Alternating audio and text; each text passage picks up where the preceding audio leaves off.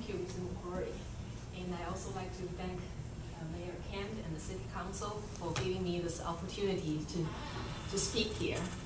And today I'd like to present a proposal entitled Quantitative Determination of Fecal Pollution Sources at Fairhope Municipal Beach.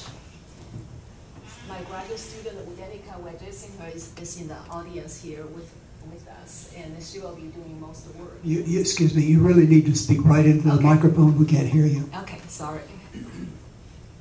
And my colleague, Dr. Westwood, cannot be here today because he has 4 classes tomorrow morning. And we just heard that the city has been monitoring anthracoxide numbers in the beach water. Anthracoxide are a group of fecal indicator bacteria.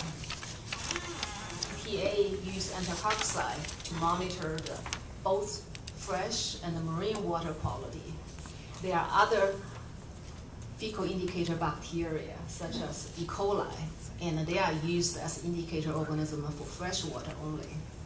So when we find high levels of these organisms in the water, we know there's a pollution.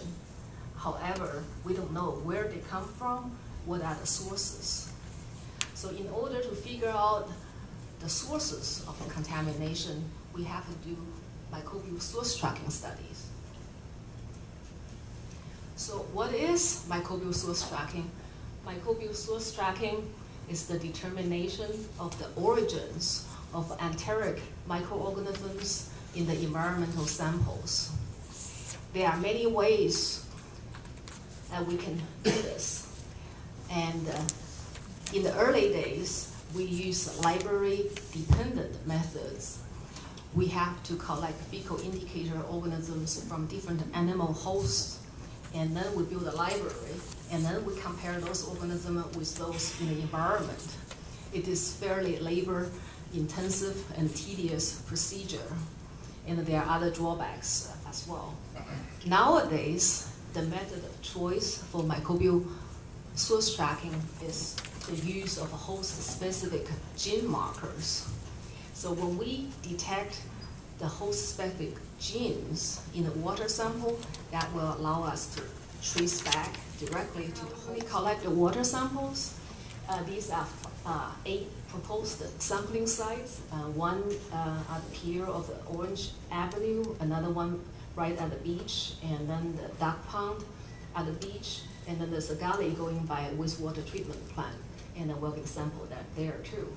And then site 5 is at the outlet of the Fly Creek, and then we also like to collect 3 more, we collect samples from 3 more sampling sites along Fly Creek, and the one by the Fly Creek Cafe, and then also at the Scenic 98 Bridge, and also the last one is nearby the Woodlands Drive. The time schedule is like this. For the first 3 months of the study, and we're going to